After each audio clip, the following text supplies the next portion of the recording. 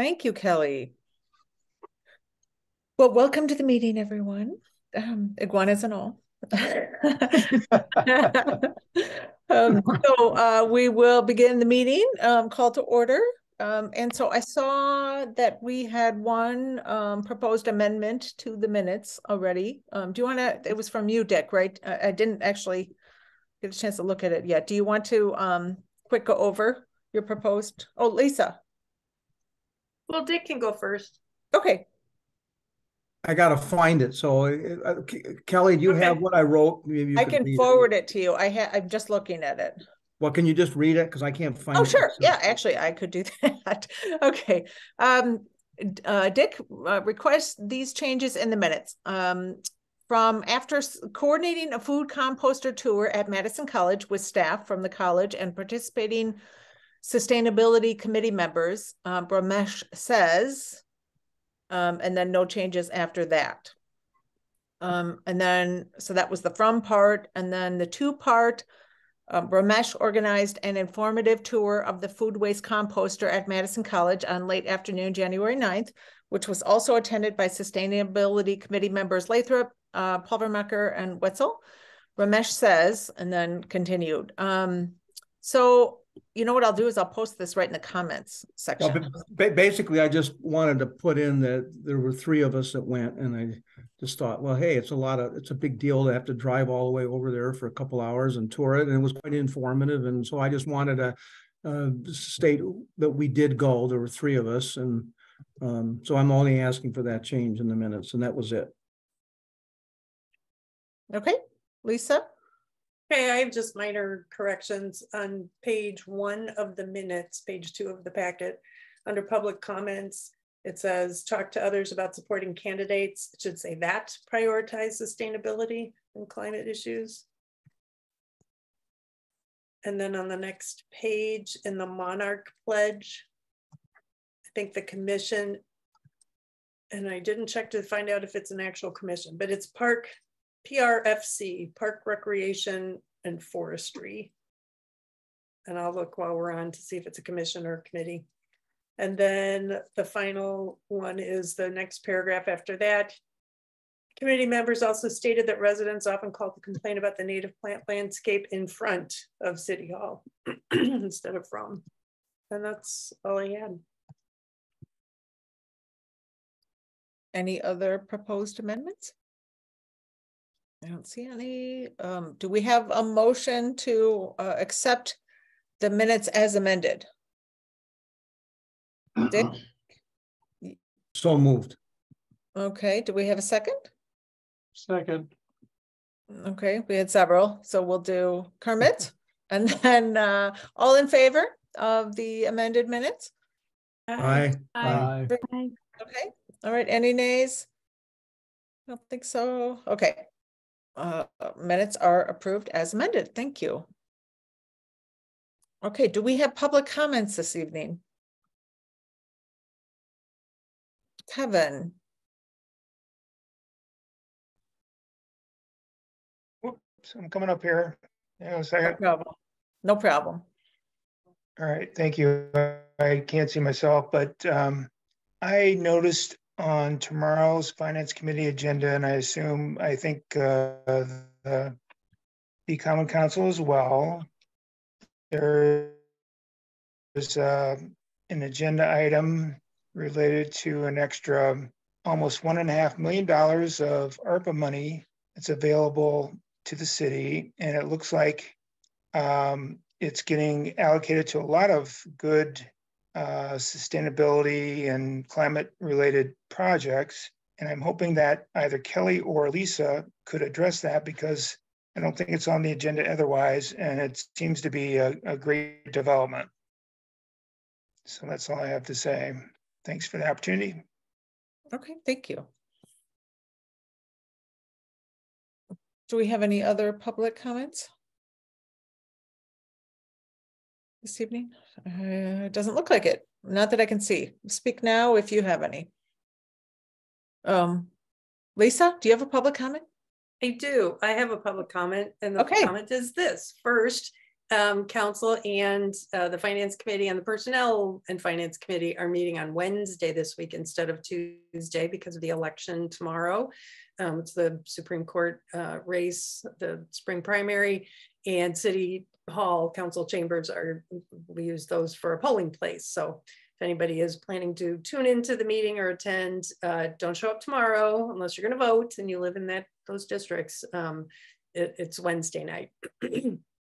And second, one of the items on the agenda is carrying over ARPA funds that the city has already been awarded, and we didn't spend all of the money that we thought we would spend in the first year and a half of that funding availability. So we don't have any new funding coming in from ARPA.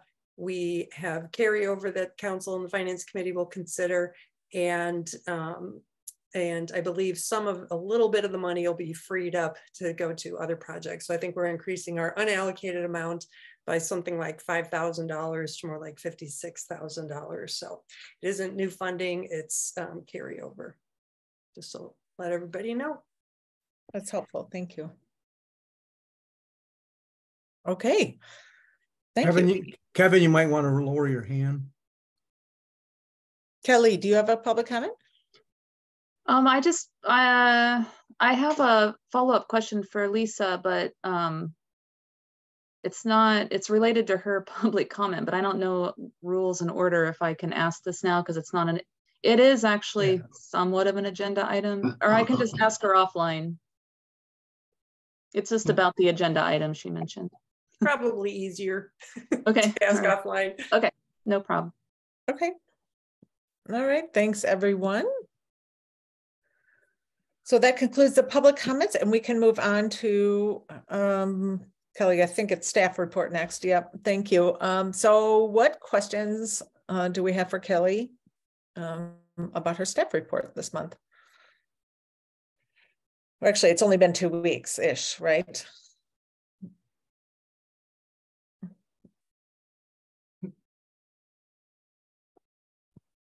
Maybe everyone, it all looks good. Hi, Lisa. Or Lisa, hello. Go ahead. Okay, I have a couple questions on page 1 of the staff report. You used the acronym IPM, and I wasn't sure if that was, wasn't sure what that was. So that's my first question. Second question is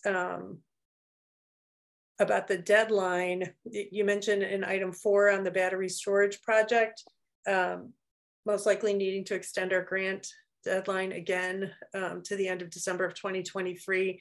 And I was just going to ask, what is the deadline right now? Because I would suggest not bringing it up until we're closer to it. But maybe we are pretty close to the end of our deadline. And then the last comment I had was just thanks for sharing that news about the Susapalooza and West Tank. That'll be good. Yeah, so the first thing, sorry I didn't write out what IPM is. I usually remember to do that because no one knows what that is. It's Integrated Pest Management.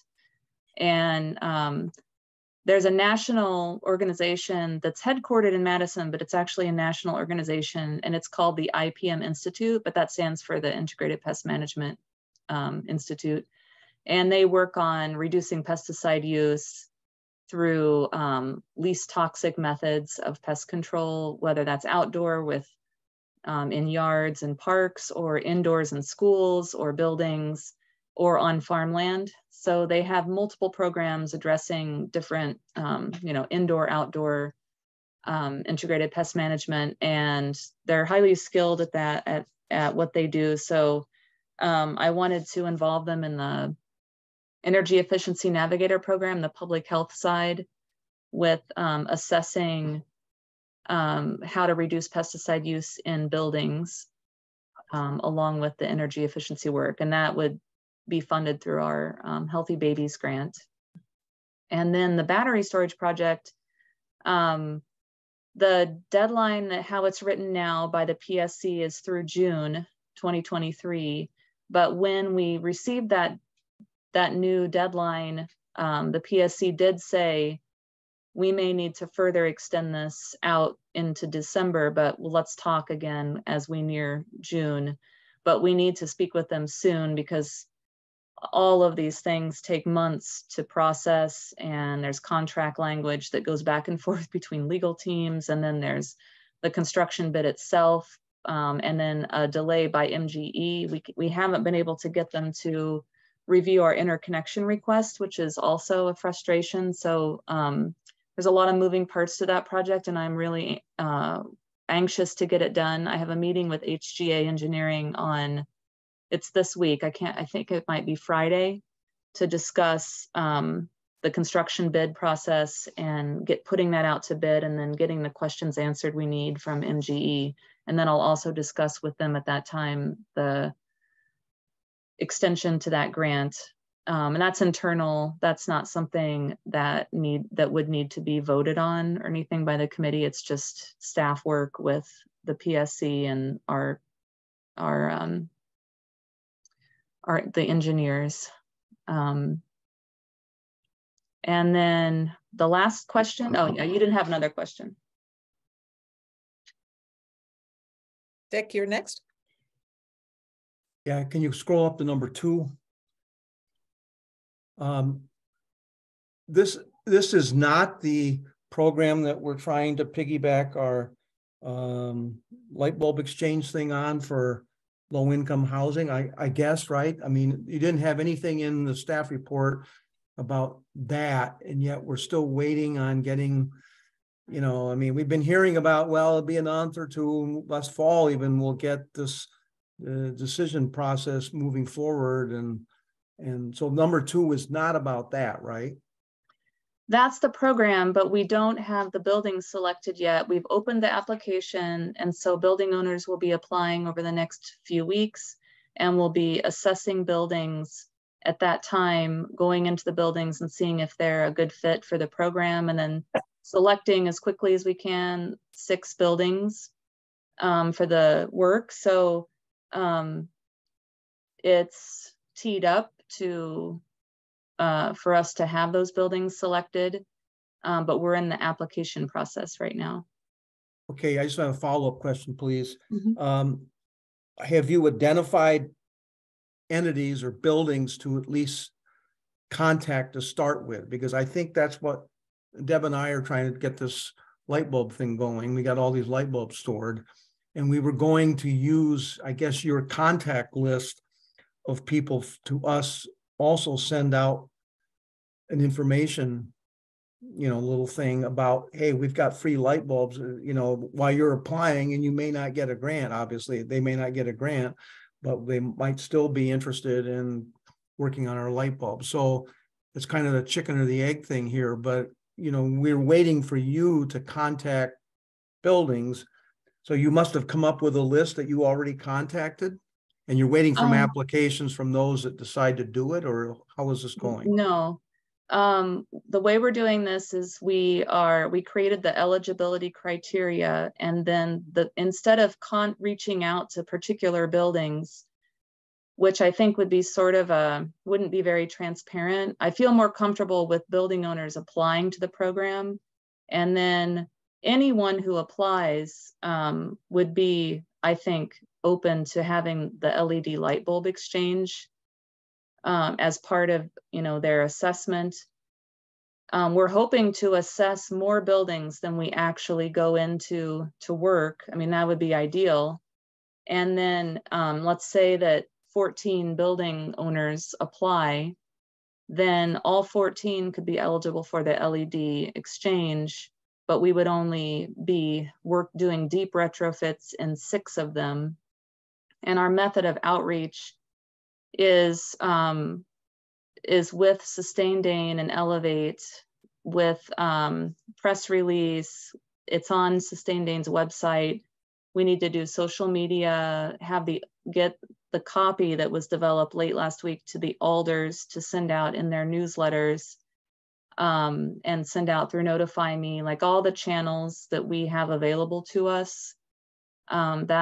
That's how we're going to advertise this, and then people will apply to the program. that's how it has been set up. That's been the plan. I have a pretty aggressive program to at least announce to all these different social media connections that these funds are available, and hope that you get a number of building owners to apply for the funds. And then it would be that list that we could use for our light bulb thing. When is the deadline? Have you written it here? The deadline, there's no hardened deadline, because we're hoping to start processing the applications as they come in on March 1st, and then it will be rolling after that. So if we get 8 applications in the next 2 or 3 or 4 weeks, then that'll be, the funds will probably go to some subset of those applications. If, let's say, 4 or 5 trickle in by March 7th or something, then we'll keep the applications rolling, and until we get 6 buildings that we've assessed and we know are ripe for deep retrofits. Okay. And just as a FYI, you inserted a paragraph here, but you didn't number it. That's a separate item. That should have been number 3 in your list here. That's part of this program as well. Oh, okay. The Energy Efficiency Navigator program has 2 parts. There is the energy retrofits with Elevate and Sustaindain in the city and MOM and the senior center. And then in conjunction with that, it's it's meant to be together very deliberately. And that is the Healthy Babies Bright Futures Grant, which does public health work simultaneously with the energy work. And there's many reasons for that, that I've stated in various past, I think, updates, but we're hoping to get into those buildings and do lead, mold, pesticide mitigation, and also energy all at the same time with all of the experts. So it's complex in that way, that you need to engage public health, Madison, Dane County, and other entities like IPM Institute, maybe some indoor air quality experts, in addition to Elevate and Sustaindain, and the building owners and MOM and the senior center. And there's a lot of partners on the project. Okay, thanks. Mm-hmm. Kermit, I believe you were next. Is that right? Yeah, thanks. And thanks, Dick. You hit a number of questions I had related to the Energy Efficiency Navigator already. Just a clarification, though. So it's when did applications become open for the project, and what's, if anything, has come in so far? Anyways, I'm just curious about that. The applications opened last week, and late last week, and they are on the Sustaindain. It's housed on the Sustaindain website. And once the applications come in there, then they will do, along with Elevate, intake interviews, which has a decided set of questions that they ask the building owners who are applying. And so I don't know if any applications came in on like Thursday or Friday yet. We have a check-in meeting this Wednesday, so I'll know this Wednesday. But I think we all need, we had a meeting last week about outreach and who was doing what on the outreach. So that's all rolling out as well. And then hopefully we'll get more applications to come in the next couple of weeks.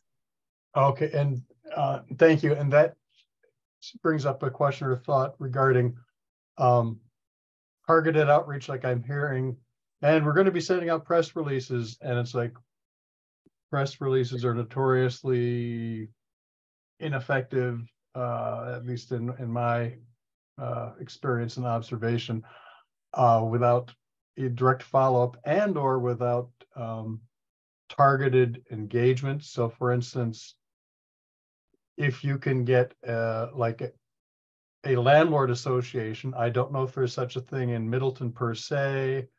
I know there used to be one in Madison, which might have an umbrella effect as far as networking, that might be worth pursuing or checking on, you know, some targeted outreaches, and that's the one specific option that comes to mind. I don't have their contact information, but otherwise, I mean, it's just going to get buried if it gets in any newspaper as a press release item. Do you think we should not do a press release? I mean, that's not our only. I think one it's of like, many things. It's something you can check off on the list, but it's just saying we're doing this great thing. It takes some marketing strategy to kind of make it into an interesting news item that'll get picked up. And if you don't really have some kind of news hook for general interest, then you need to kind of find out who might be interested anyway, like Middleton Chamber of Commerce newsletter. That might be a target that might be worth pursuing with a press release. And again, like if there's a landlord association in Middleton, I'm not aware of it per se, but I know there was one in Madison. That might be, again, a targeted outreach that might have a greater chance of hitting the ducks you're wanting to hit. Yeah, we were planning on doing newsletters in Chamber of Commerce and MOM and Senior Center. And there's Sustain Dane has the Google Doc with the outreach plan, and I'd be happy to share that with the committee because there's many things that are on that list.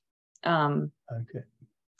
Yeah, and maybe that would be something just to send as a attachment for us to look at and maybe give some suggestions or feedback. Yeah, any suggestions you have would be great, and also to share in your network, and I can get you all the copy and the language and the graphics that they have so far.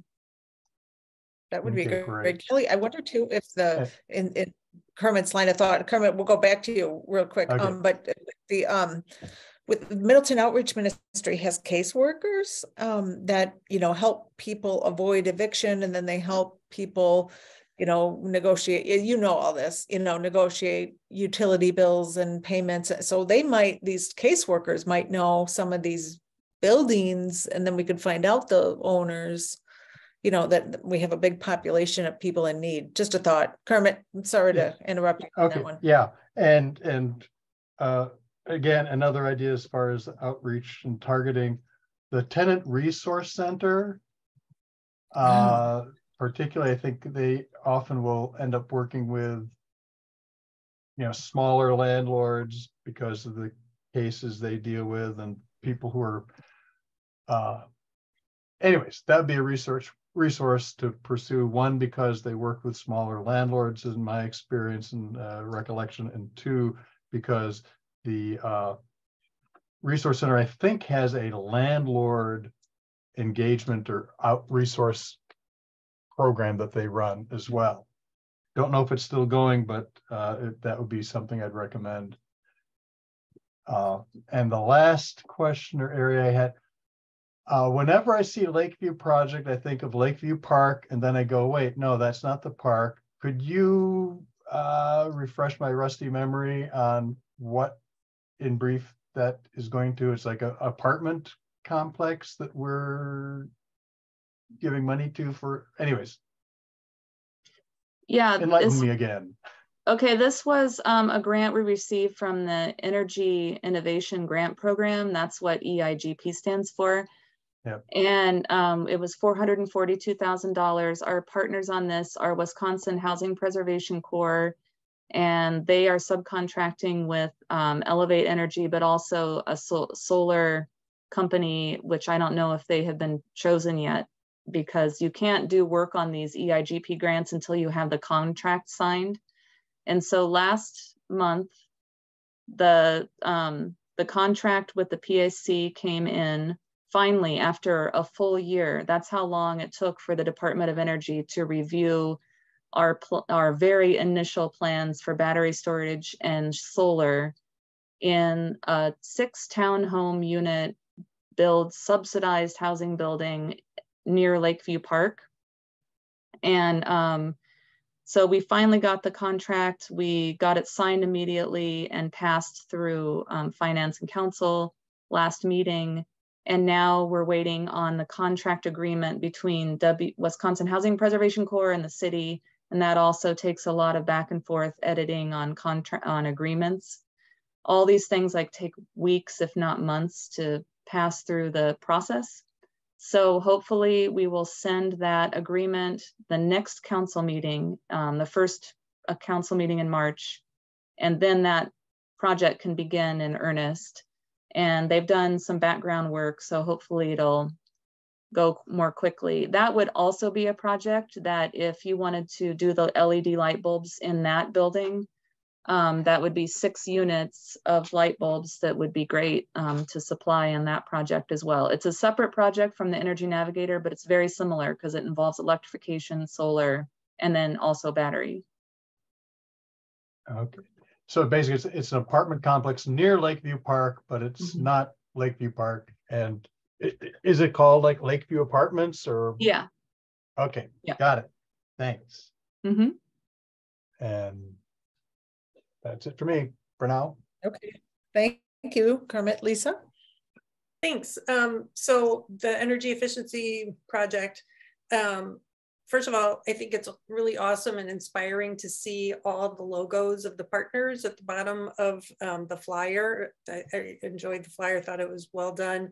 And I think we make a very impressive group, and I hope we can make the project equally impressive and get past some of the pushback that it's been getting.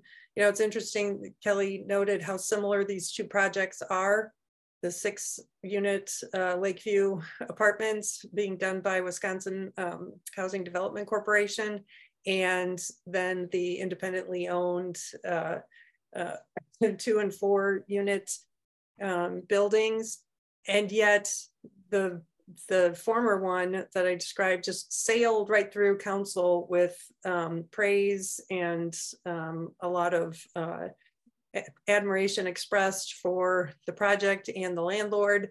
And that is not at all what's been happening for the Energy Navigator. I don't know the reason for the concern expressed about enriching landlords under this Energy Navigator program and not having the same concern about the bigger building, but it is what it is. So Kelly, I'm sure this will come up again on Wednesday, and I hope, I was looking at the picture of the people on the flyer and thinking it would be, you know, I love the quote from the building owner. I think that's something to highlight.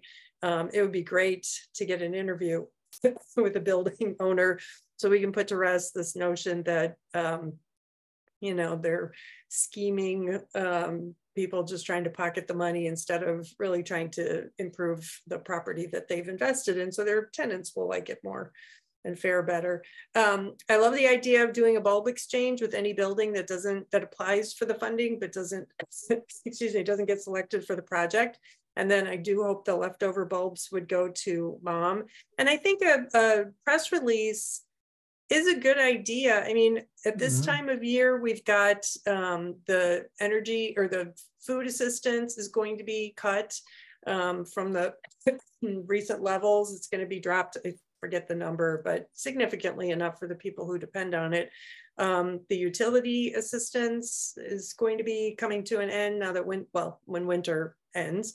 And so I think tying it into, you know, a feel-good story about helping people live more comfortable and affordable lives, and tying it into the IRA, if that's possible. I really think if you get Kathy Kuntz and Ellen Carlson to throw in some quotes, it could be a really interesting piece for someone to pick up, maybe even a television news.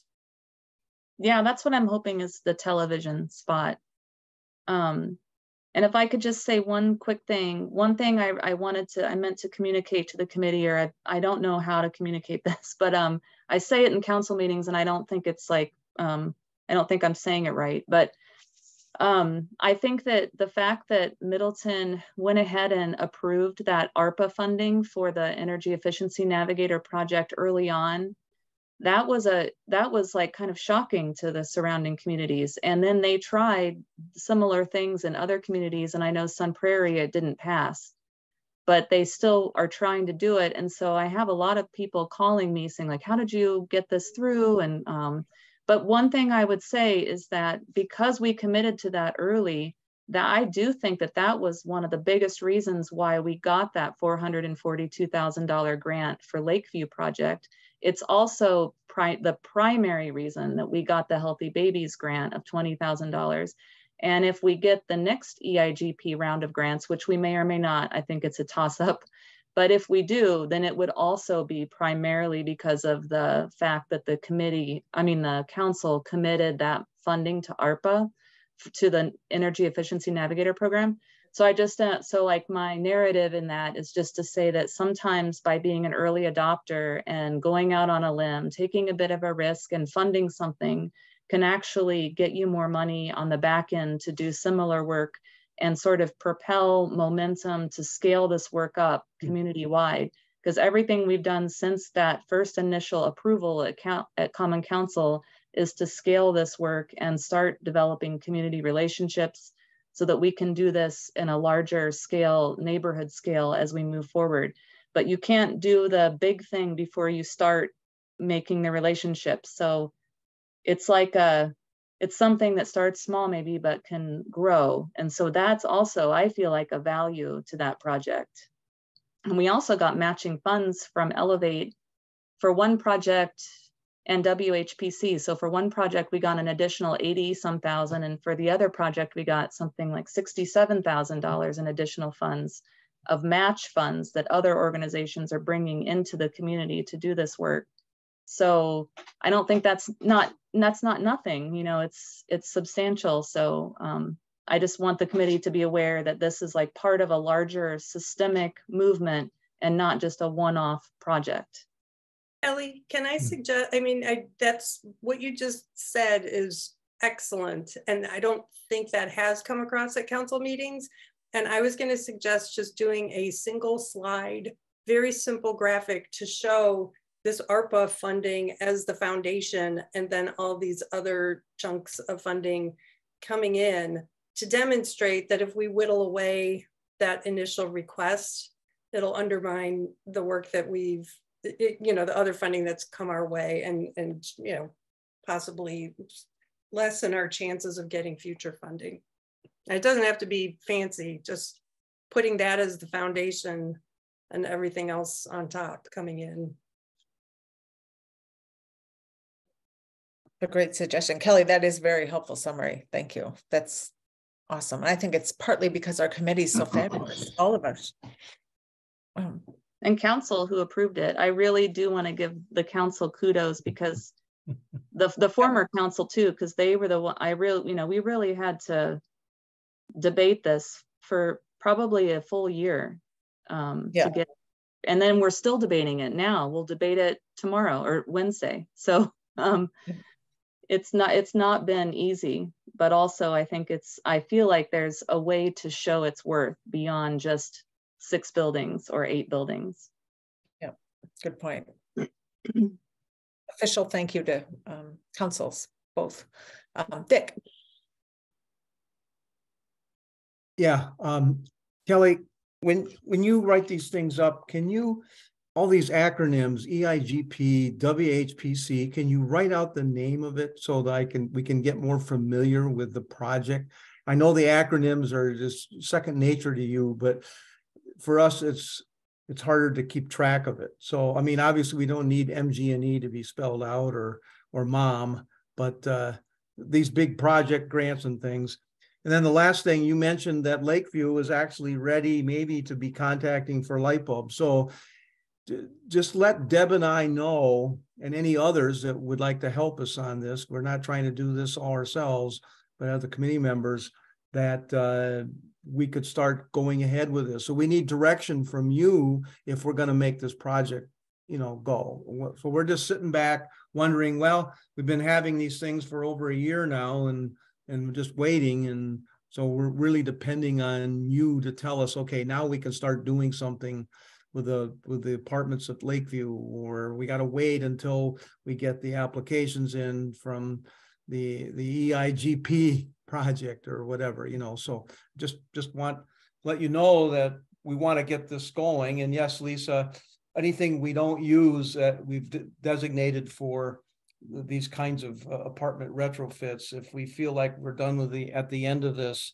then we can turn all these bulbs over to mom and distribute them that way. That's probably the most efficient, but we don't want to start having the Catholic Church take some and then pledge some to mom. And then all of a sudden we don't have the supply that we have because the supply has actually ended. There's no longer a program to get these cheap bulbs. So anyway, thank you.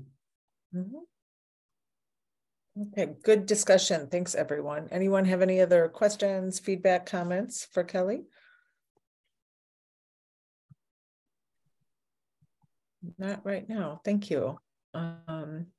Okay, so the next agenda item, I don't have it right in front of me here. I'll wait till Kelly scrolls. I think it's the work initiatives, right? Yep. Okay. And so I want to, Kelly and I had, before we start this section, which is always a really important section that we never seem to get through. And that's actually part of the kind of point I want to make about it is that Kelly and I had a very good discussion on Wednesday. We met and talked about it, and Kelly brought up that, and I think she's right, that we have a lot of things going on and we would all love to do everything. I would love to do, we all would love to do so much more and just get everything done, immediately, but which is not possible. And even I've been guilty about kind of throwing things, let's add on this, let's add on this, let's add on this. And all of a sudden there's so many balls in the air that, it's a potential to get less done. So sometimes in my experience, less is more. The last company I worked at, we had so many projects. For example, we had too many projects. And when you have too many projects, it's again, been my experience that you actually get less done because you can't move any one thing forward, or it's harder to move things forward because you're just trying to tackle too much. And so I think, again, Kelly had a very good point that we want to be careful not to do that and make ourselves potentially less effective by spreading ourselves too thin. And Kelly brought up 4 things basically that she feels, and I agree with her. And Kelly, if I'm stating something wrong or not right, please just jump in. But Kelly and I talked about, perhaps the priorities could be sustainable purchasing policy, LEAD, which will, happen this year and be a big announcement, the Falco tool and biodiesel, and then the sustainable building guidelines could really get rolled out this year, 2023, and Kelly will initiate this, write the draft, and then she will actually need all of our help on this to circulate it among the committee, have stakeholder engagement meetings. I mean, that alone is a pretty big thing, and something that definitely needs to happen. So I guess when we go through more of these work initiatives, I think we should keep this in mind. And we can definitely go through the work initiatives and people can comment on what I just said. But if you don't mind, I know I would love to get Shreya done first, because she actually does truly have to leave even earlier this time for another meeting. She's fitting us both in. So does that sound okay with everyone? If we just, because Shreya's updates are usually very nice and concise and succinct, and then we'll move forward with the remainder of the discussion about it. So Shreya, go ahead. Hi everyone. So I'll start with the green team update. So we're still working on the plastics competition. We started distributing bags to advisories. So they've just started collecting those. So green team hasn't really met in the last 3 weeks because of the snow days, because we always meet on Thursdays, and we've had snow days consistently on Thursdays. So so that's what the green team's been doing. We talked about the Instagram page last time that we were gonna start with the green team and the committee kind of combined. So I created that and I was going to introduce it to the meeting last Thursday, but we had a snow day. So we have another meeting this Wednesday. So I'm planning to introduce it to the kids then, and they can start posting or whatever they want to do, like the sustainable tips like that. And then the composter, I spoke to our tour guide again after this month, and he sent me like a lot more information. And I know Miss Fulmer-Mucker and I discussed like other composter options. But I did a lot more research on the one that we saw at MATC, and I think having an expert nearby that's like well versed in the composter that they have, I think Chester is a really good option, but that would be another discussion for a committee to have. So I created a Google Drive folder, well, personally for me, about everything that he sent me, because he sent me more details about the financials and everything about the composter. But I was going to share that to the committee, but I didn't know how I was supposed to go about that because I didn't know how I was supposed to share that. But I will do that after the meeting. And so basically, he sent me a lot of documents about how to preparing the site when we buy the composter, and specifically they sent me the quote that the Madison College used that they like presented to the school itself. And I started creating the email template, which I will also put in the Google Drive folder that I'll send out to everybody. And I kind of talked to the presidents, and they said a lot of the Green Team parents might be willing to send emails to the school board like regarding the composter. So for the composter, that's also what I have. But yeah. Thank you. Any questions for Shreya? No, we're good. Thank you, Shreya. Dick, yeah, Dick. Oh, Dick. Yeah. One of the things we learned on our tour was that plastics that get into it by just food waste, students or any, Madison College dumping their tray and their materials has a lot of plastics. So one of the challenges is to not get plastics in that stream. And I think he was talking about there are biodegradable plastic ware that could be purchased, so probably more expensive than cheap stuff. I'm assuming the school right now is using cheap plastic.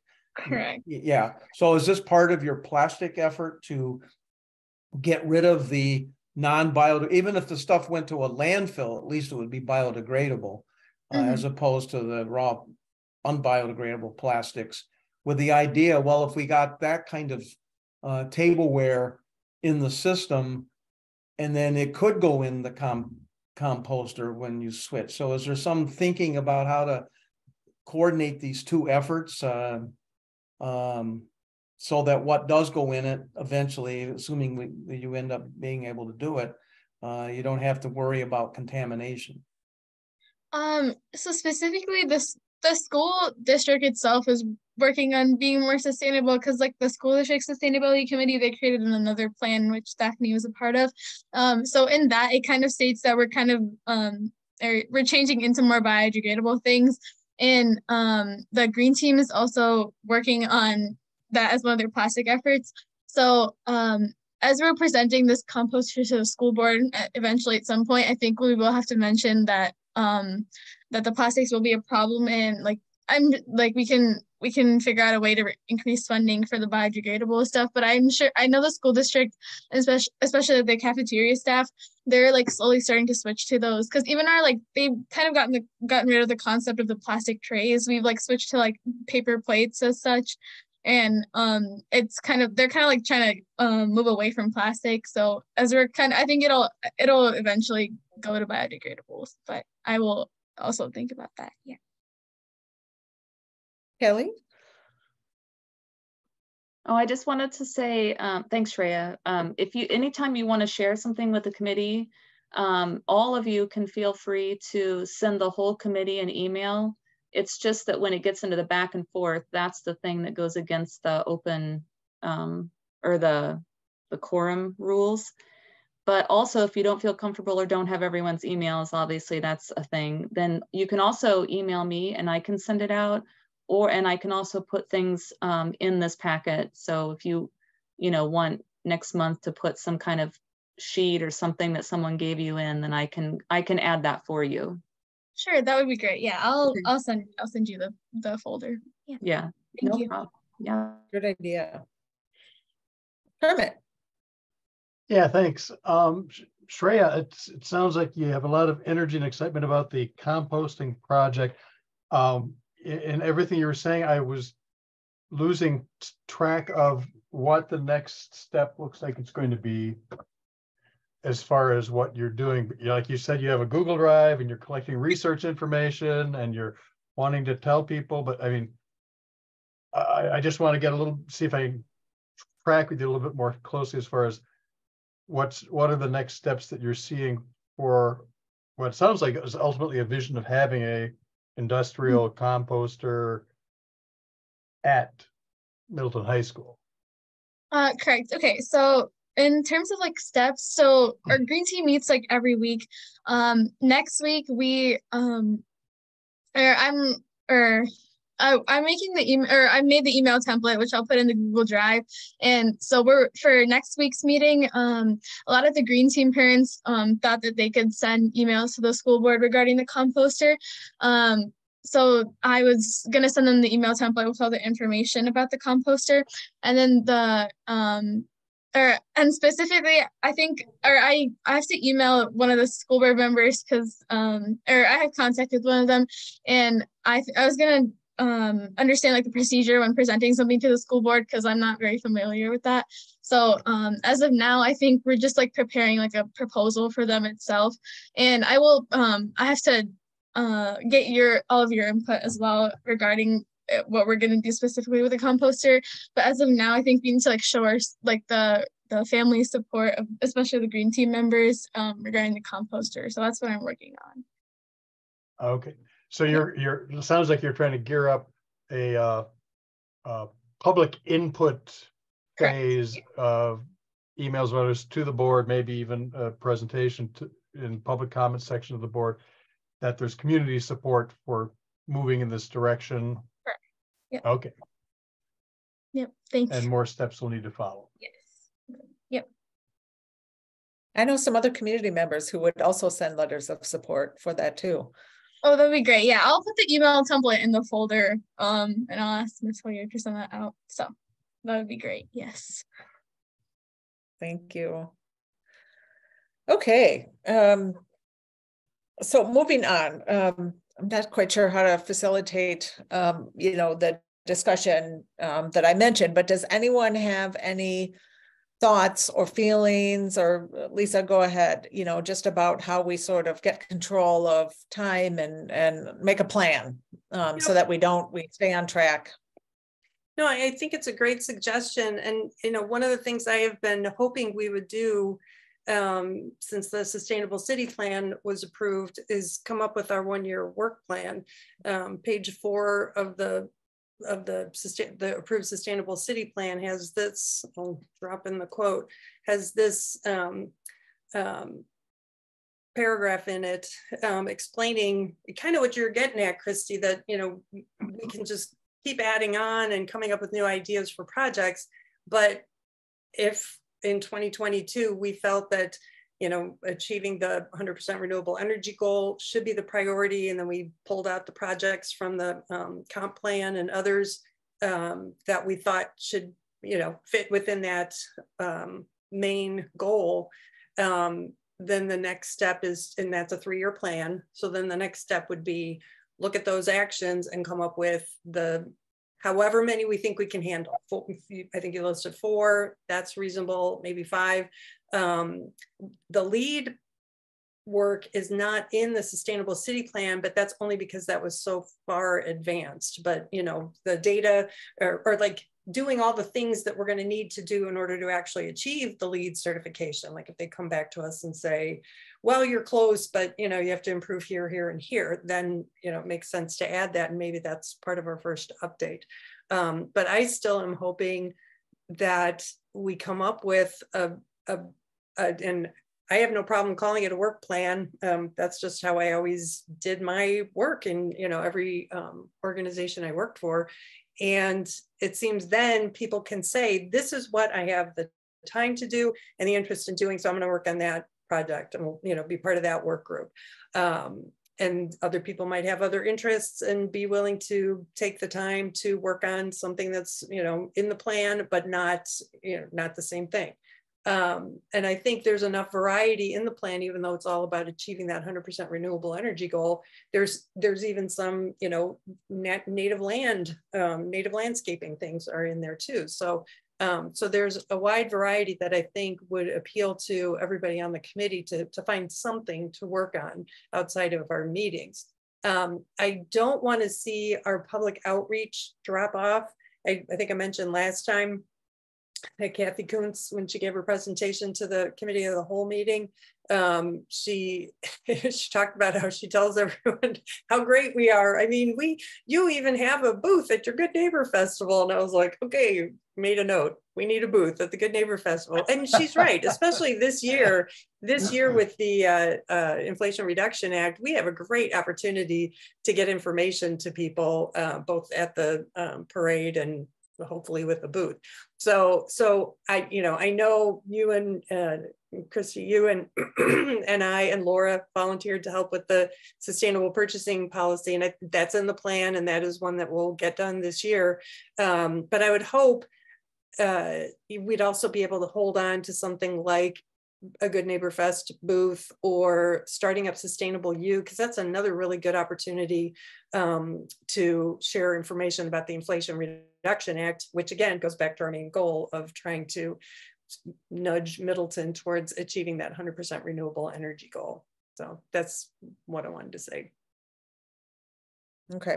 Well, first of all, I want to give tons of credit to Kelly here. She's the one who actually, I took notes on what she was saying so that I could make sure I understood it. And I think Kelly was right on track. And Lisa, you have to give Lisa credit here. Lisa has been harping on this and, you know, pushing this idea. So this is very much credit where credit is due. I'm more the messenger here and I agree with the message. You know, having said that, I think all these things, you know, I think we need to be careful not making people feel overcommitted, you know, that they like, it's not, just so everyone knows, it's not a requirement of taking on a lot of extra projects being on the committee. So if, you know, you don't have the bandwidth or, you know, that's just not something you want to do, that is okay.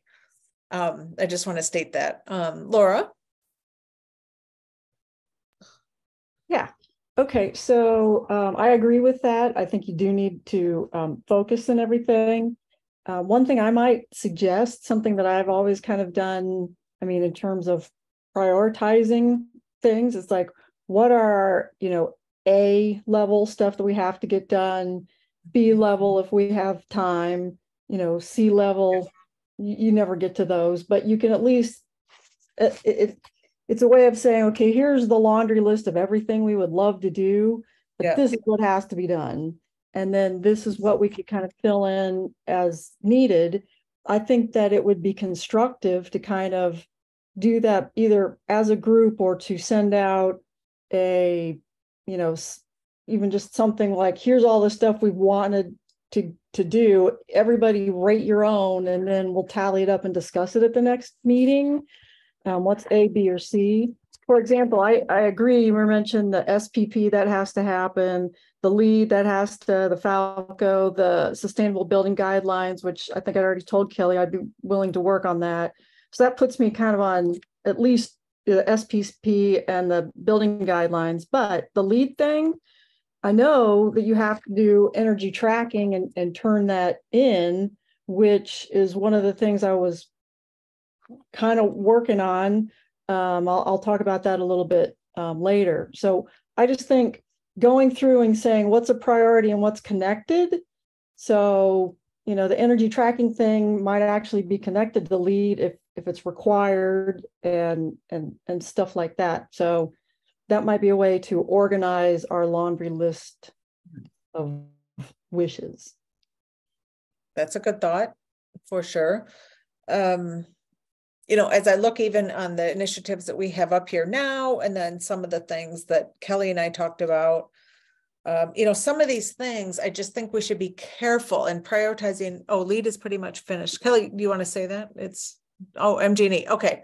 But it's just the communication and the public outreach and the, you know, promoting it, right? To get the, we have that. Yeah, there's like a, I guess the communication piece on the back end that would be important that the committee could help with. But yeah, like there's things that staff does that's like the committee's not going to put solar on into sites. Like you may support that or you know, recommend that for approval in budget season, but it's not like project management stuff you're doing.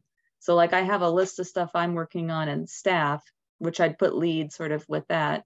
And then there's the committee stuff, which I don't take a lead on or make decisions on which avenues to pursue, which are things like, you know, the awards that you're doing and the purchasing policy, which you're really taking a lead on, and even the plan, which the committee really drafted and pushed that, you know, organized all of that. So there's major things the committee works on as well, and at least in Middleton. Okay. Deb?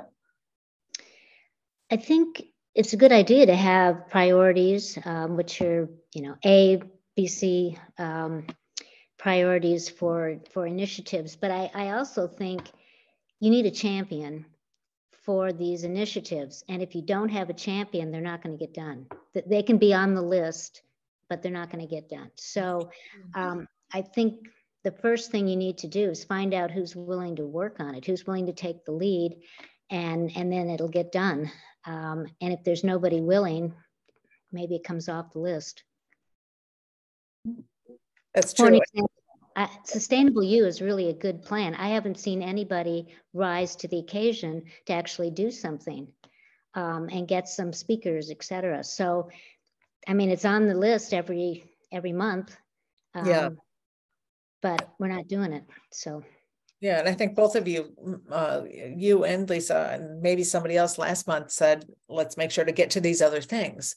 You know, I think, again, echoing Kelly's thoughts, which I agree with. And again, Kelly, please just jump in and correct me if I, you know, misstate anything. But, you know, with Sustainable U and all these other things, and I think, Deb, your point is I think well taken. A lead, a champion is really important. You know, but like some of these events, if we add on like this event and that event, and you know, oh, it's not much. We want. I think we just want to be I'll stop talking about it and let everyone else talk. But I think we want to be careful about, oh, this one isn't much. This one isn't much. This one isn't much, and then all of a sudden it's a lot. So go ahead, Laura. Okay. So I was just thinking about, you know, impact, because I'm looking at the list here and all of these events and ideas, you know, are great. Like how many, if reach is what are our goals? If outreach and impact is what's most important to us, are we going to hit more people at the Good Neighbor Festival with a booth and hand out information and educate more people that way? Or do you think more people are going to come to Sustainable U? I like the Sustainable U idea, but how many people in this day and age are we getting to sit through an hour program on the library website? Is there a better way to do that? You know, where's our impact? I wasn't on the committee last year, but in your summary, the Solarbration seemed like you had a lot of contact with people. So it's kind of like, what's our biggest bang for your buck or whatever, you know, what's our biggest impact for the effort we're putting in? And, you know, I don't know how well Saltwise went. All of these are great projects. I would say the ones that have the potential to reach the most people might be the ones that should rise up the list. I want to say too, Solarbration is an example, and I've done lots of, you know, events like this in my previous jobs and things, and you know, the pictures all look great and it's really good, but there is a lot of work behind the scenes on those things. Definitely. Kermit? Yeah, I think I'm challenged by the fact that, I mean, the principal of concern that we don't want to get spread too thin, don't want to be doing too much stuff, I think is an ongoing reality and realization. I mean, I think we've, over the past months and years, we've recognized that issue and the need to moderate and balance and prioritize. The one somewhat strategic thought, or maybe two strategic thoughts come to mind, is one, Lisa in particular has been very key in helping us pull things together into a plan which builds on other plans. Basically kind of, it's not like a fresh list made out of whole cloth. It's like this work plan flows from the comprehensive plan, and in addition, it references and draws from the sustainability master plan. And I think ideally, we should, rather than coming up with just this fresh random list of things, go, okay, well, wait, now what did we say we were working on? What have we very intentionally and deliberately committed to working on or addressing as overarching strategic needs? And which thing have we finished? Which thing haven't we? What do we need to revisit and redo or come up with a new tactic or new strategy? And I think that's going to take some serious effort that I get tired just thinking about what that would involve. But at the same time, what we are recognizing here is the need to deliberately triage and prioritize, and do so in a thoughtful and strategic way. But I think that requires not just us saying, okay, here's this great list of stuff, look at what we have on our committee work initiatives, but how do those things fit in to the plan that we committed to, the work plan that we had, and what needs to change?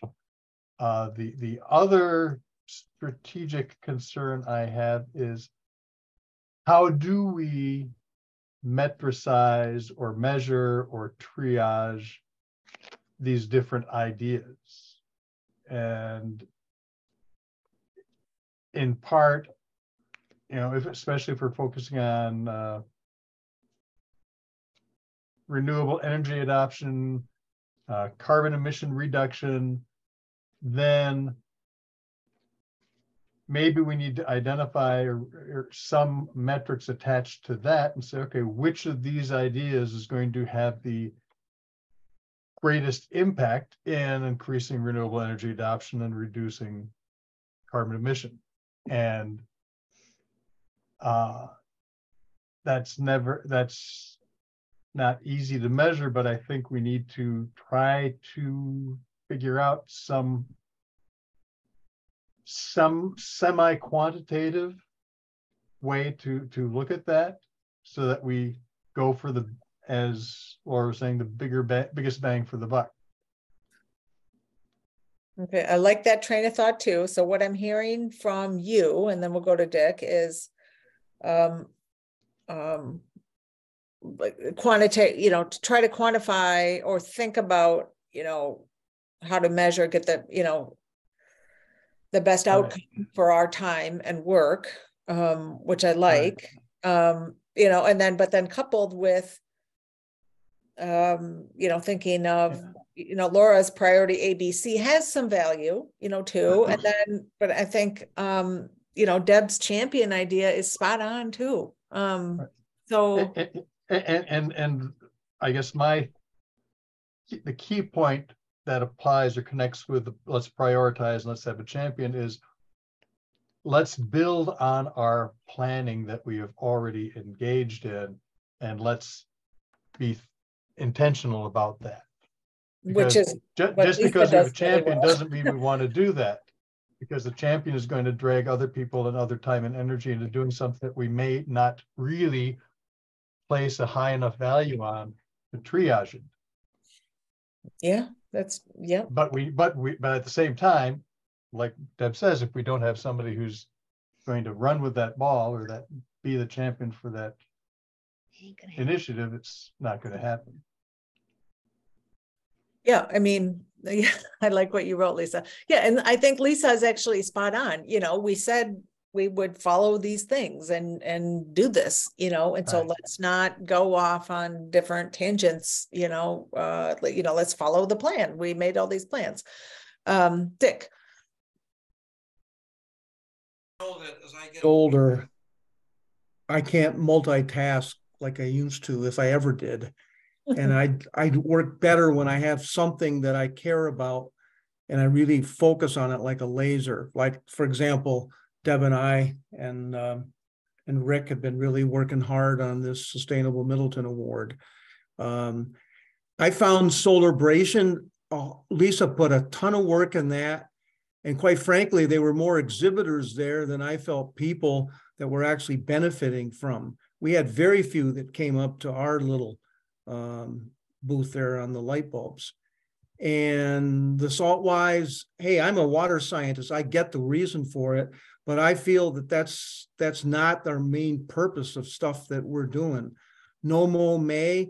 My grass got so long in May that I'm mowing it because I'm not going to let it get out of hand. And I really feel that the high school, getting them moving on all their resolution items is a hugely important thing. And I could see myself wanting to really focus more on that if the green team and the school board are amenable to actually making changes and helping them move forward, because that's where we're, I think, getting most of the community engaged. Sustainable U, there was some good things, but there are some others I felt, I didn't participate. I didn't help organize it, but it can take a lot of energy to do that. So I'm with Laura on let's really rank these things, and they got to be an A item, and they got to be in the priority areas, like we're all saying, that energy reduction and renewable energy, this is important. And I guess that's why this, to me, the Sustainable Middleton Award, I really wanted to prioritize and push those people that and entities and businesses that have done something so we can showcase them. So I don't want to see us get going on too many things, because yes, Earth Day, for example, Earth Day, at least it's an iconic date that people have gotten tuned into for 50 some years. Where Celebration, we're creating our own event. And I feel like, well, it's too late to really get something going big for Earth Day.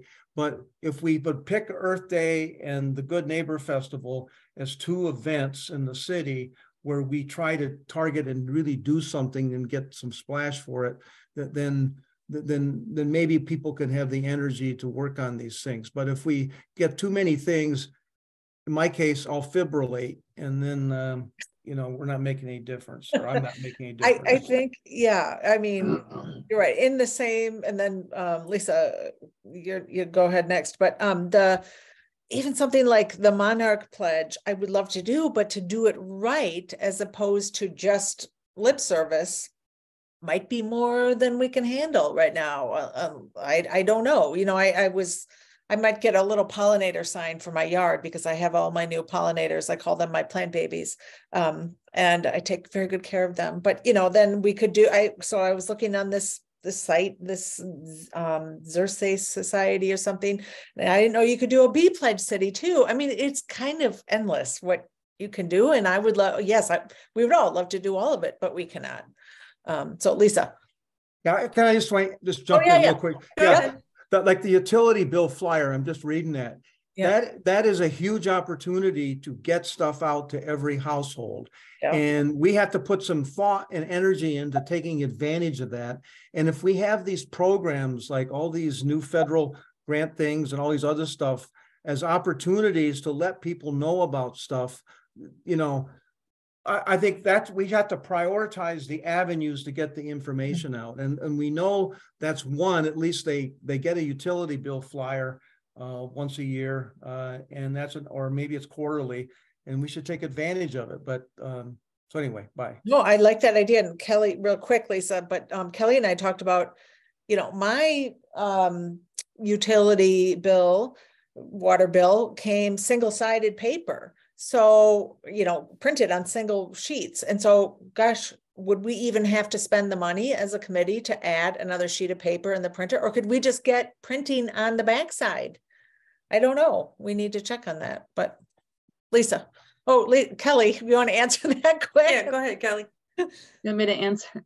Yeah. I did find the price for the utility bill flyer for one-sided versus two-sided.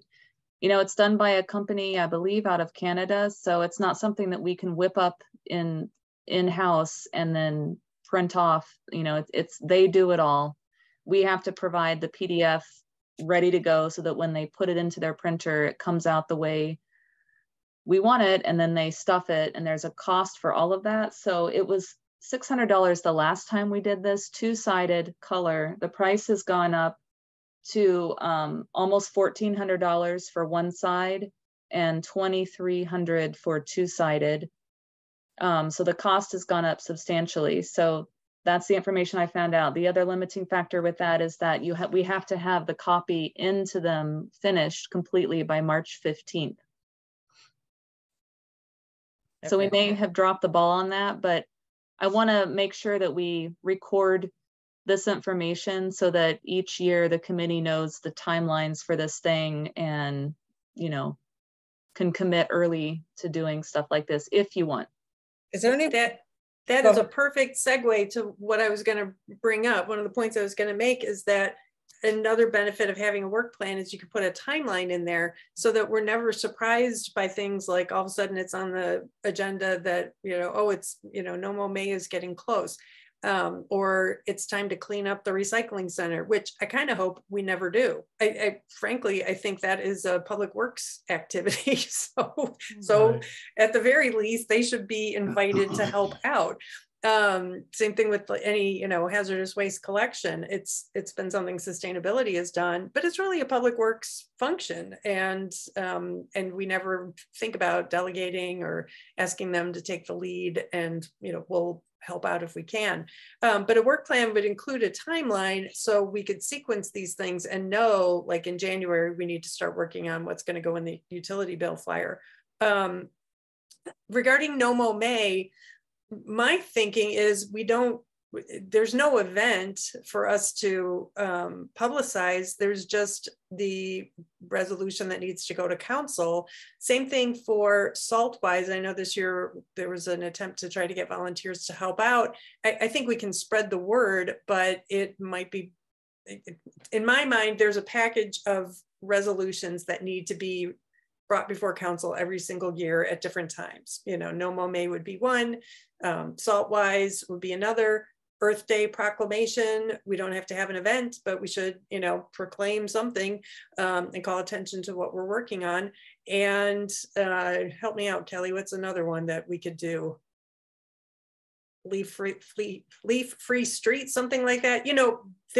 There's stuff that we can do that'll make a splash that really is just pulling something out of a folder once a year, adjusting the dates, updating it here or there, and then having whoever the council member is on sustainability, ask to have it introduced. So let's not always think that we have to have a big activity for things. And then the final thing I'm going to mention, this is actually more work, but I finally subscribed to Fitchburg's very good newsletter for environmental stuff. Middleton's going to have a communication specialist sometime in this year, I hope. And so we might want to think ahead to things that we can ask that person to help us publicize. Good thought. Really quick, when Kelly and I talked, in your line of thought, are there things we can delegate? We talked about on Wednesday, maybe the community gardens that you mentioned, Lisa, potentially, another department could administer that, not this committee. So that's just a thought that I wanted to say before we get away from it. Kermit, you have any comment on that or thought on that? Yeah, Actually, I think, Lisa, you did a great job of highlighting the importance of delegating, partnering, and collaborating. I think others have touched on it. I just will underscore that. Like, for instance, with the Monarch project, it's like, I thought we delegated that to the Parks and Land Commission. And so it's kind of like, it's not our priority. If they want to run with it, they can. It makes sense for them. And I don't think it should be on our list in particular as a priority, especially given our focus on, climate change and renewable energy.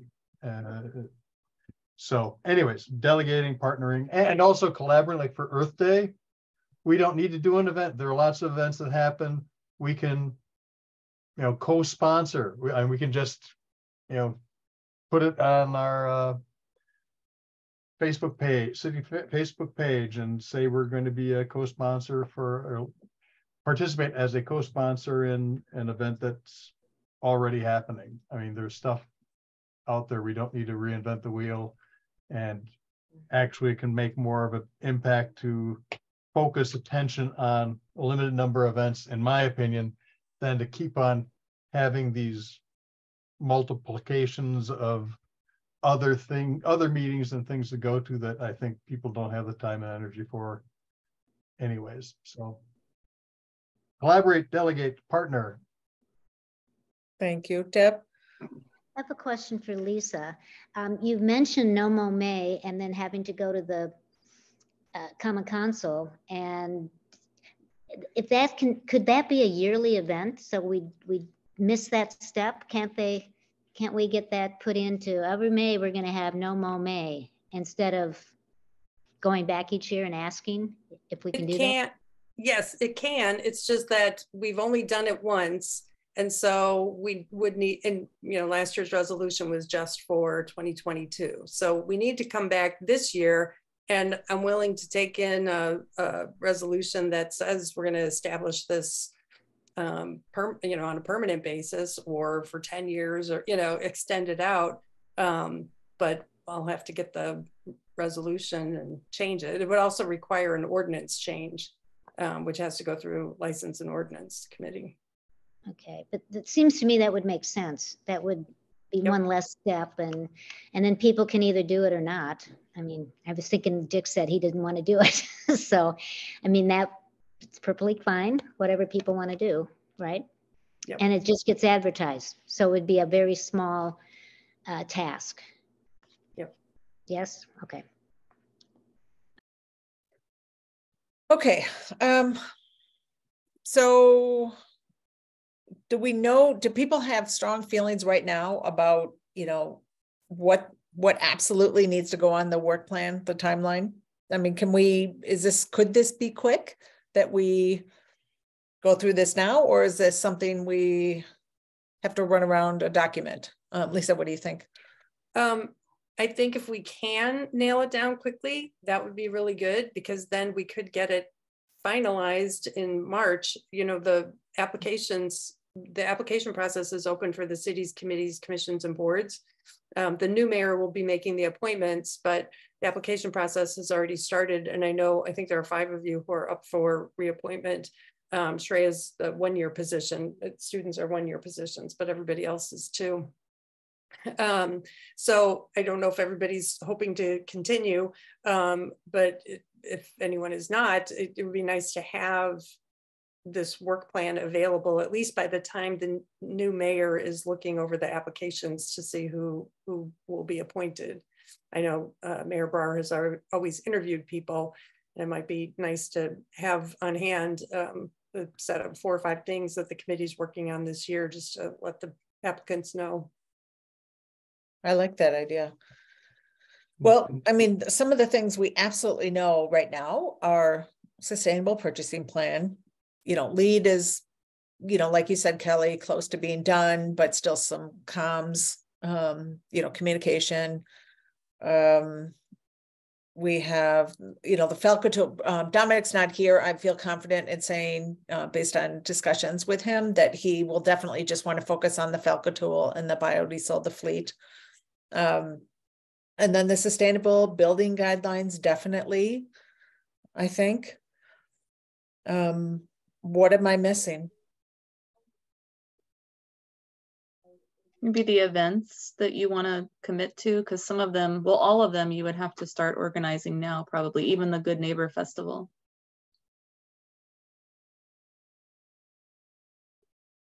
And so I'm just going to say, anyone else can speak up. I personally don't feel like, you know, with the things I'm going to be doing with the rest of this, I can't take on the Good Neighbor Festival, you know, just someone, but like you just said, Lisa, I think Lisa said it, you know, we're noted for doing that, but it is a whole thing. We have to have the booth staffed, all these things. So, you know, does that provide impact? And do we have a champion for it? Can I just jump in? For the parade, which is at the same time of year as and part of the Good Neighbor Festival, because it is the parade for the festival. We've got our materials pretty well in hand, although I felt like that we could do more on our posters. I think we're done handing out bags. It's quite costly, and it was pretty frenetic. And we've done it 2 years in a row. I'd rather see us have a nice group of us march with posters and our banners and another one of these nice LED or EV cars.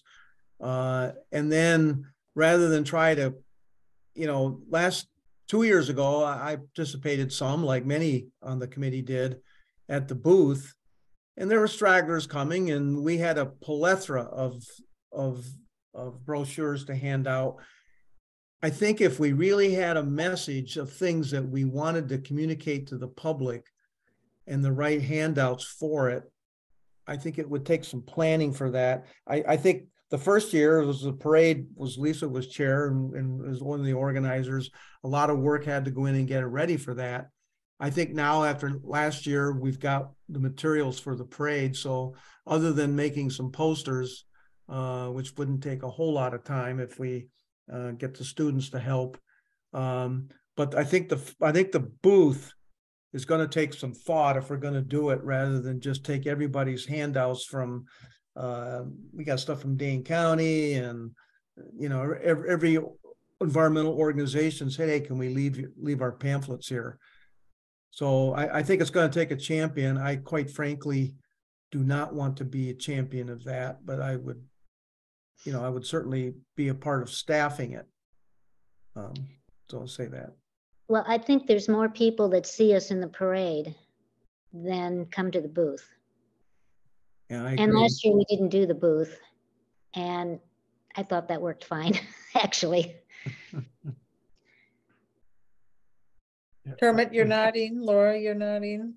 Yeah, I mean, I agree with what Deb was saying, you know, that we just, I don't know, really didn't have a booth, and we had, I think, an impact because more people saw us. And yeah, it's the overhead is significant for the booth and the organizing, and people are not coming to the Good Neighbor Fest event with that. They're looking for beer and brats. They're not looking for sustainability and flyers. And so, you know, I think part of the challenge with outreach is finding the event that matches the targeted outreach we're envisioning. And I think it was worth trying. I'm not sold that it's worth revisiting. Yeah, I agree. Okay. Deb? The other thing is the booth takes hours and hours of time. The parade took, what, an hour and a half? I don't know what it was, hour and a half, something like that. I mean, we're in it, we marched, we were done. But that booth takes, you know, like Daphne was there, what, 2 days, all day, or all night and another day or something. It takes a long time to staff that. So that's another consideration. Yeah, because this thing starts Friday evening, afternoon and evening, and it was all day Saturday and Sunday up until 5 o'clock or so. And quite frankly, when I was there, maybe a straggler would come up now and then and was kind of milling around what to take. So I agree with what everybody's saying, Kermit, too, that we should not do the booth, but focus on getting the good materials for the parade and make a good splash for that, and then we're done. It was a lot of, it wasn't zero work getting ready for the parade, either. So, it was, remember finding the car, you and I met in advance, Dick, to get that all set up and fit the stuff in the car. I mean, it wasn't overwhelming, but it wasn't zero either. Yeah, well, we were putting bags out and we had to insert a flyer in the bags, and there was a whole lot of work, but I feel like we could do the parade without a whole lot of new work, and I would be willing to work on that subgroup. Sounds like we have a champion right there. Is that right? I think he specifically said he wasn't going to be the champion. I said I would be on the group, and sometimes a group of 3 or 4, they don't need a champion, but we need a cohesive body of people who are willing to be, and that means Christy and Kelsey, don't schedule ball games away or family visits away or an extra event. We need you around. And Kermit's got to ride his bike, Yeah. Yeah, we need people in the parade to actually walk the route. Yeah. Okay. What other comments on, priorities, or, what are we missing? I mean, we listed, so I have, again, I'll reiterate, and please tell me what I missed. So we're no mow May, Lisa's gonna do, how do you do this, Lisa, where you draft up something that is, how do we get this ball rolling for the 10-year? If Kelly will send me the Word document of last year's resolution, I will update it for this year and find someone else to sign on with me. Okay. So I'm hearing Lisa. Go ahead. One thing I don't see listed here was, how do we work with this low income housing energy efficiency stuff? Because we have committed in the past, and we have the materials with the light bulbs to try to augment what they can do. And so as the city and Kelly's group and staff are promoting all these energy efficiency things, but is our committee committed as a major project to help that facilitated in some way? But we have to have a role, and the light bulb is one way. And I feel like that's a pretty major commitment for this year. And I don't see it listed here. Yeah, I didn't put everything that we could do or have done or on this list, because I didn't know how it would be structured, how we'd go through these.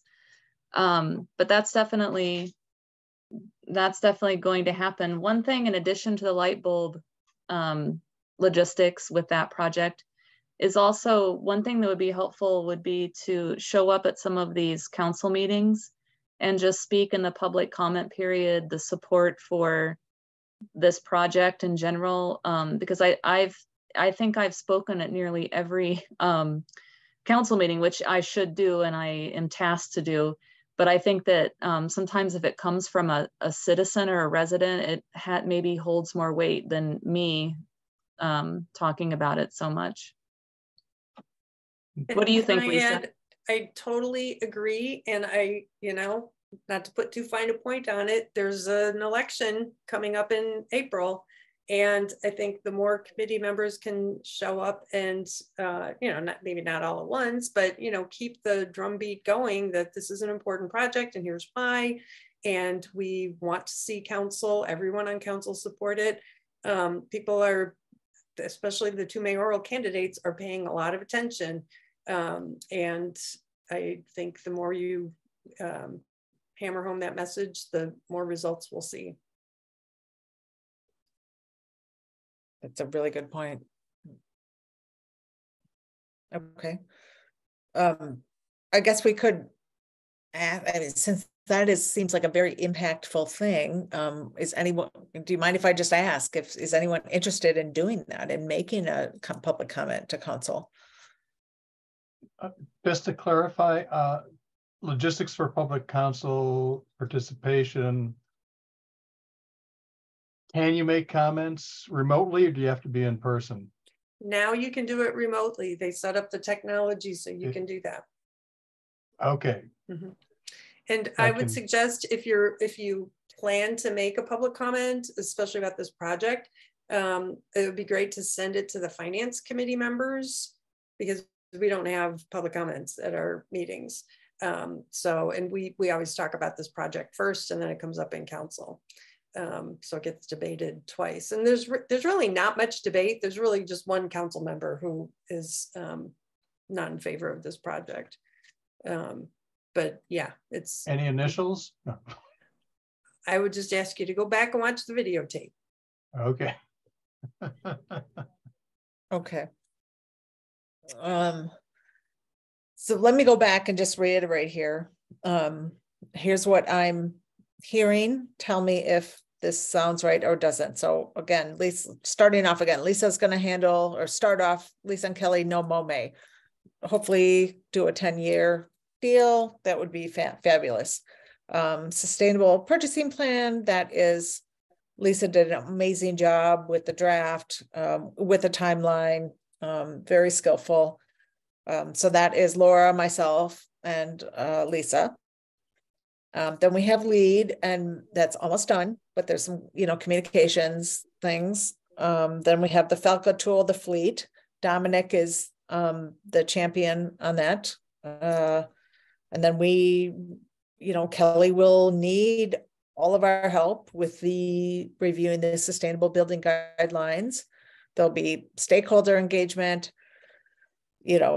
drafts and our comments, so that seems like a significant thing. Then we're going to do the Good Neighbor Parade. It seems like I'm hearing that we are nixing the booth. Do we need to vote on that? I think that's what I'm hearing. That's most of what anybody, I guess maybe speak now or hold your peace. Is that fair? I'm okay with nixing the booth. I would suggest, and I apologize, I don't think I saw the flyer from last year, but I was going to remind everyone that in the first year, Maya Lathrop did a very nice, we called it the bookmark. And it had 5 things. On one side, it had 5 things the sustainability committee was going to be doing. And on the other side, it had 5 things that all good neighbors, we wanted to see them do.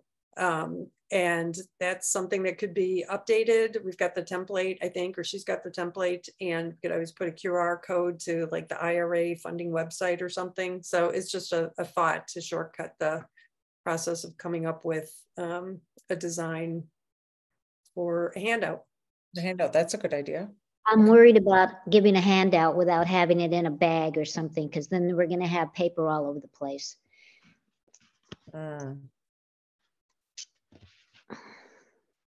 Yeah, I agree on the handout. I mean, the little flyer that Maya made was a really nice thing. And that was in the bag. And last year we had bags with a sheet we came up with. And this year, I would be advocating that we don't hand out anything. We just focus on a really good, fun event, and that we get good participation from the committee. We have lots of people having posters and carrying our banners, and make ourselves visible that way. Maybe we could also reach out to the other committees and council and invite them to participate, because it is Sustainable Middleton. It's not the Sustainability Committee. It's all of us trying to make Middleton more sustainable. Actually, Lisa, I love that idea. And I don't need to be focused in that, or, I don't even know if I'll be chair by then, but, we don't know what's going to happen. But why don't we get the council in there? Because then they can take credit for being green. And that makes them, I guess, have to stand behind this green stuff a little bit more. I think that's a great idea. The more they can feel bought in and take the credit for it, great. I can help on the committee. Okay. So we have Dick, Deb. Trying to think.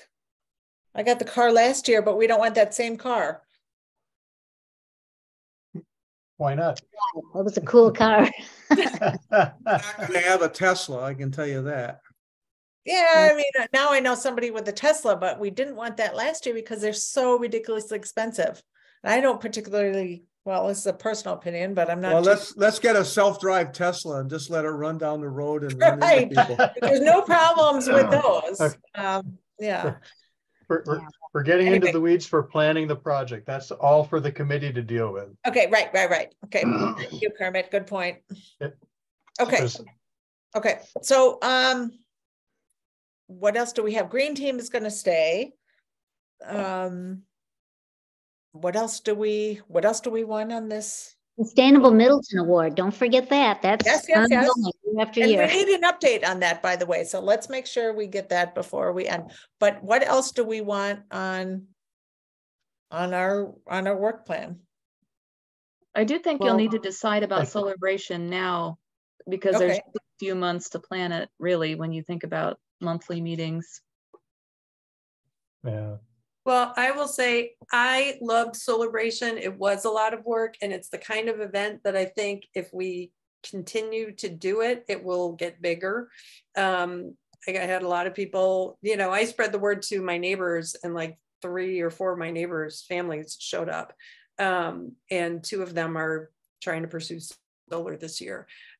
So I think it's the kind of thing that will grow over time. However, I can't be a champion this year. And so recognizing it would have to get started right away, I'm content to hold off and maybe try again next year and keep it going after that. I wish I did have time, because I do think it's a good event with a lot of potential.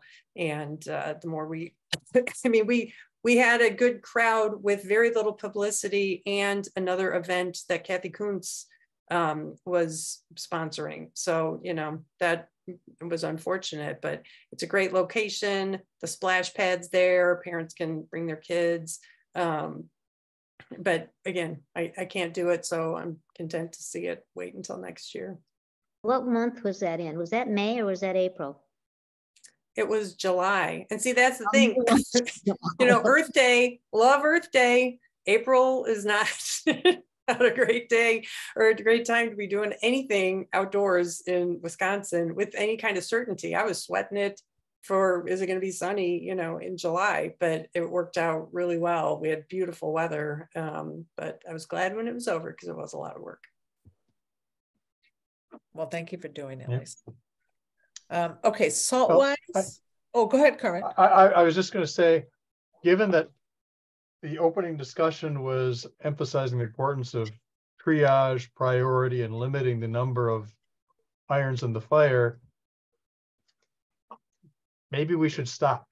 That's where I'm hoping to get to. It's like there are lots of more things, but the list that we have: NOMOME, Sustainable Purchasing Plan, LEAD, FALCA and the Fleet, Sustainable Building Guidelines, Good Neighbor Fest Parade, Sustainable Middleton Award.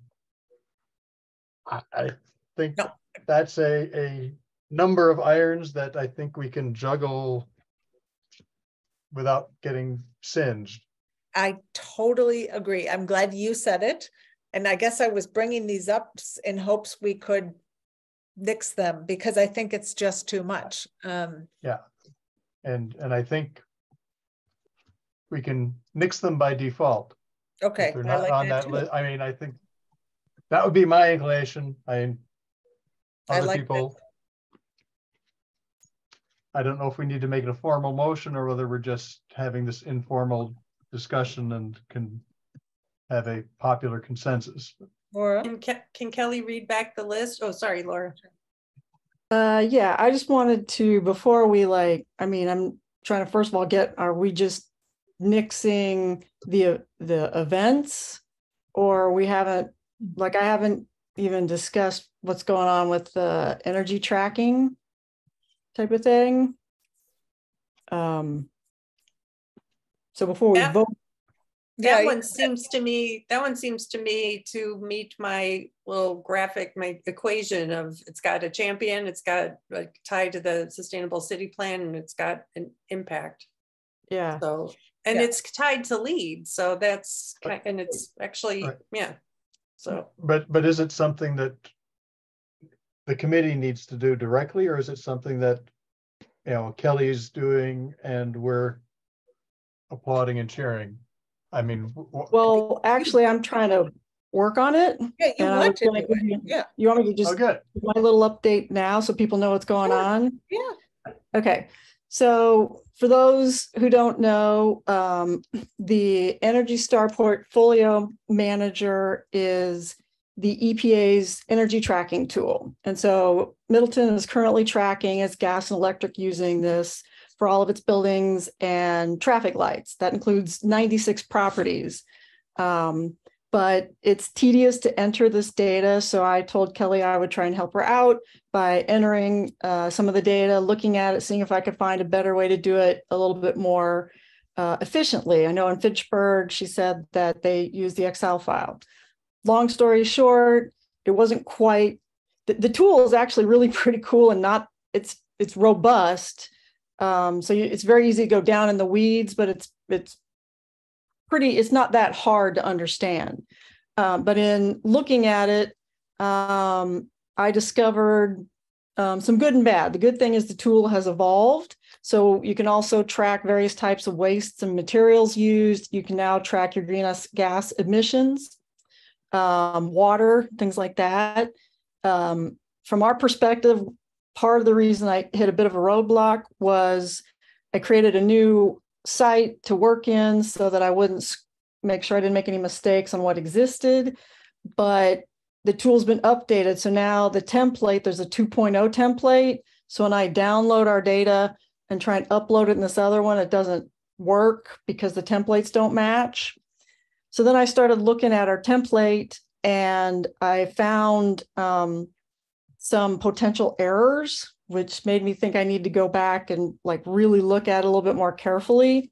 For example, I was just looking at the airport gate and its energy intensive score was over 9,000 higher than the median.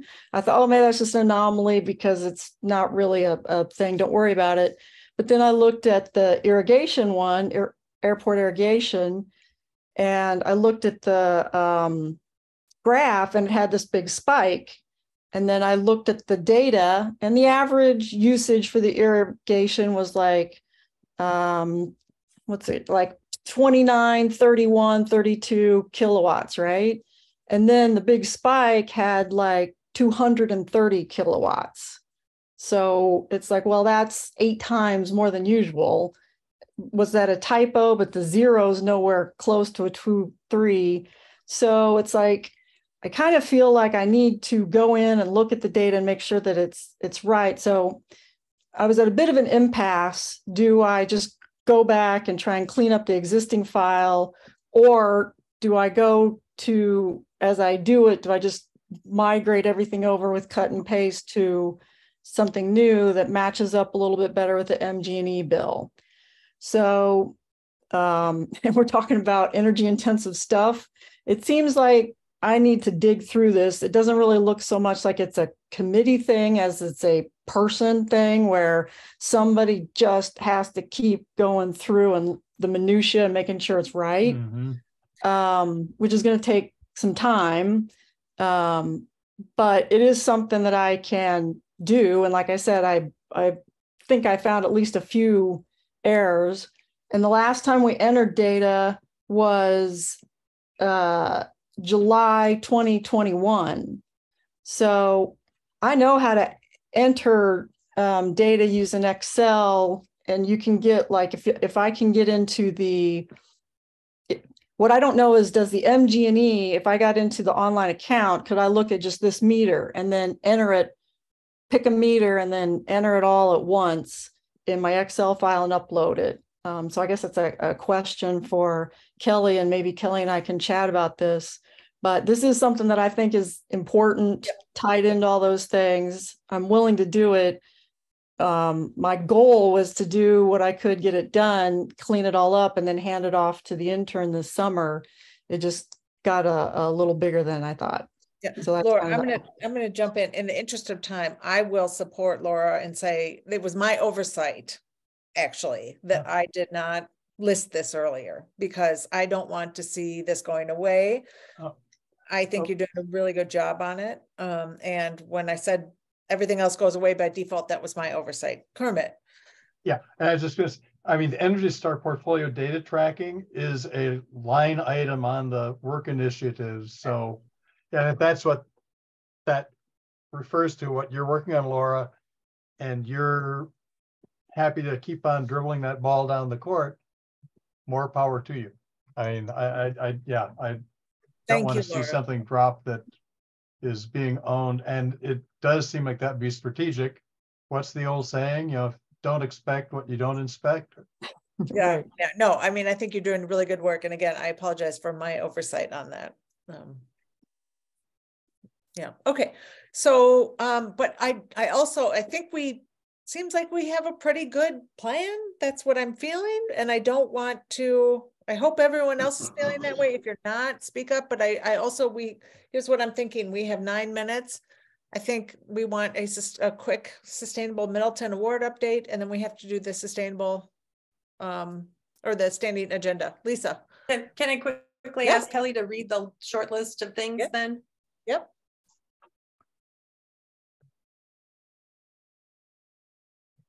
I can start, Kelly, if you want me to. Well, I had the Good Neighbor Festival and No Mo May and lead communications perhaps on the back end, sustainable purchasing plan, the Sustainable Middleton Award, and then helping edit the sustainable building guidelines probably later in the summer. And then, you know, I feel like the thing that Laura is helping me out with is really just like, she's a saint, and she's not expected to do this work. This is a true, just she's helping me on the side so much, but at no time, it's not I don't want it to be an expected, you know, task for Laura. It's just, I ask her to help me wade through it because I think she has an analytical mind that can help figure some of that out, and she's been great. But as you see, like, you can go way into a rabbit hole with it, and so I don't want to put pressure to, you know, to do that as a job. Yeah. Just to clarify, when you said Good Neighbor Festival, we're going to narrow Parade. the focus into parade. Parade. Yeah. Okay. I think it would be helpful just to have this all typed up. Yep. Yeah. And so that we could maybe look at it and even vote on it next meeting, rather than, because we've talked so much, we're going to waste more time trying to figure out what it is we would be voting on. And I don't feel like I want to vote on anything that I can't see. I like that idea. Okay. So let's maybe, we'll do that. We'll get that for the next meeting. And I want to give you guys time to talk about this amazing Sustainable Middleton Award.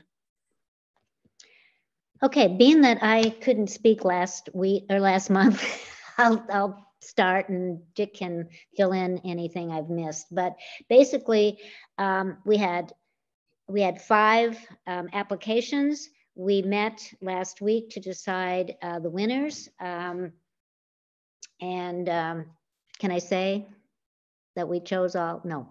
Okay. Well, not if, I mean, this I will wasn't be going to say the names. I wasn't going to say the names. I was going to say, this is going to be a public recording, so. Okay, so we picked winners, and the lumber that was at the recycling centers for about 8 years, drying and et cetera, from a storm.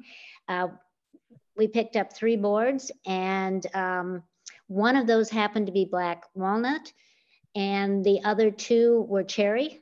And so 16 plaques were made out of the cherry and 6 out of the black walnut.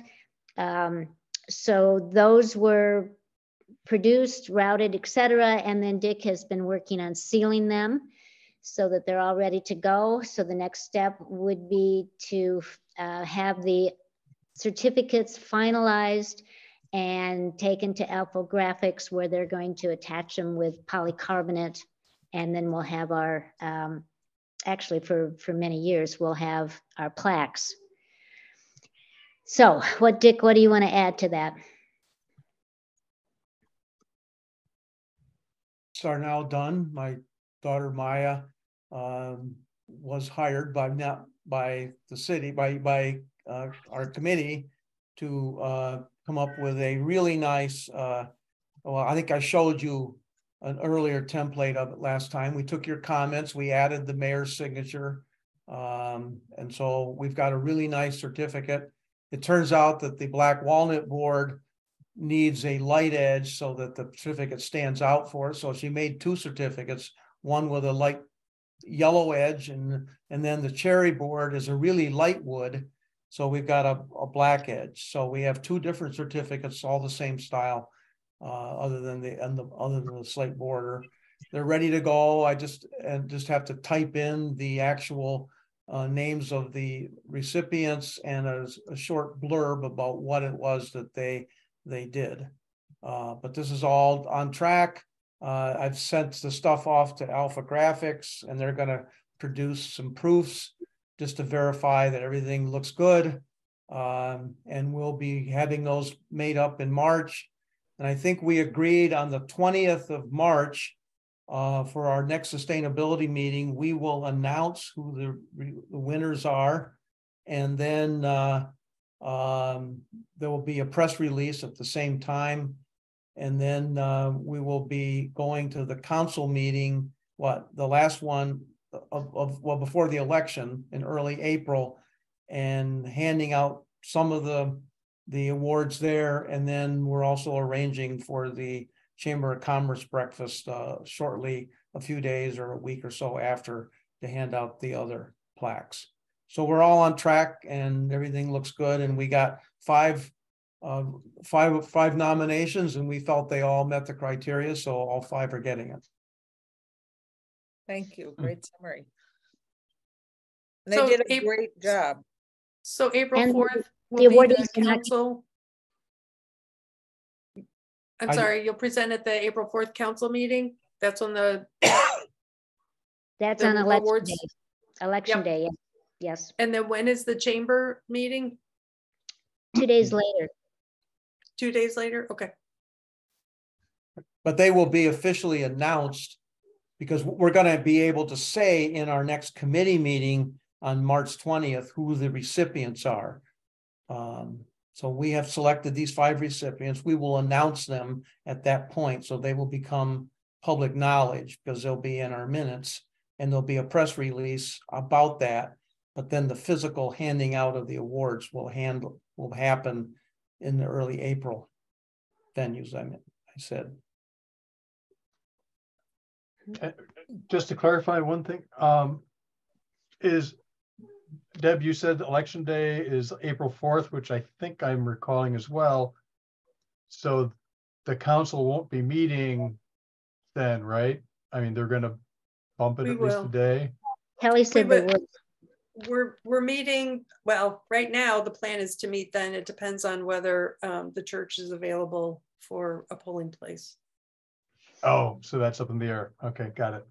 Well, Lori, I asked Lori, the clerk, and she said that the church had confirmed that they would be ready, so that she's planning that the council will have their meeting in chambers on April 4th.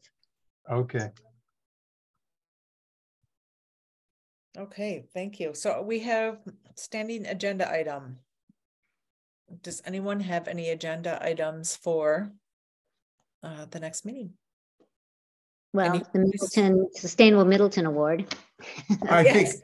I think you said you were going to have the street light thing as a big agenda item, right? That is true. Yep. We will have the thank you. We will have the MG&E come to that meeting, to the next meeting. So eager just to get an update and see if we can, as a committee, help to move the LED streetlights forward. And then the work plan approval. Work plan, the vote on it, which I like. Yep. Good.